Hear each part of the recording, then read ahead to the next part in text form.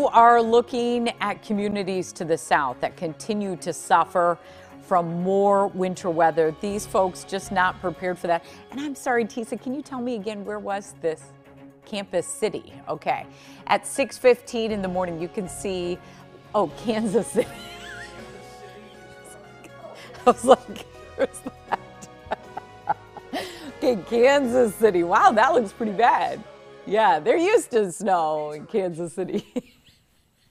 6:16 now. We do have some road snow covered in northwest Iowa as well. It's fairly light. Green is good across the rest of the state.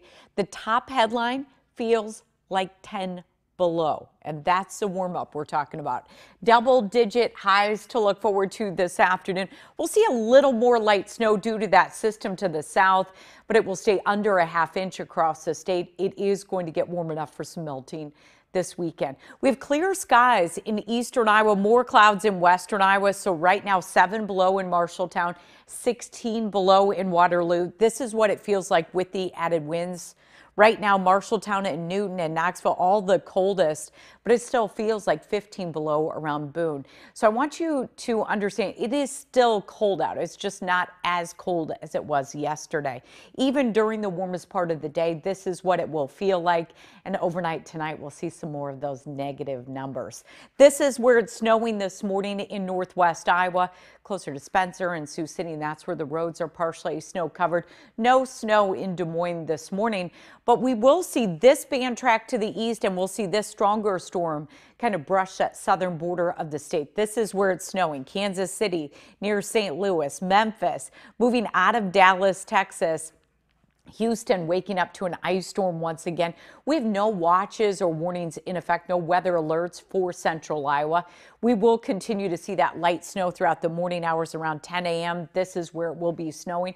And as you know, this time of the year, a little snow can make roads slippery pretty fast. We're all getting pretty used to that. On Thursday, it does look drier, but still cold with highs not making it to 20 until Friday. And that will be definitely the day we see a little more sunshine. So again, snowfall totals from this system look to be light, under a ½ inch across central Iowa.